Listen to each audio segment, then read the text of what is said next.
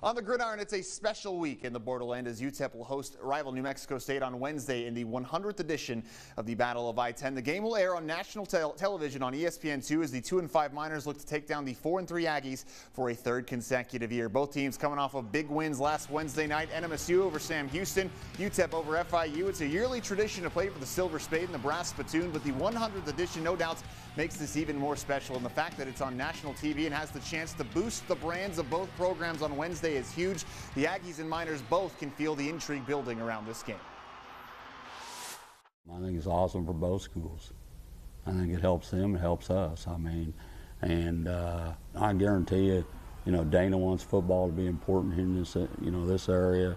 We want football to be important in this area. This will help it become a lot more important because it's on national TV, it's a rival game. I was at the post office one day trying to pick up a package, and one of the UTEP fans came up to me. They was like, "Oh, you play for UTEP?"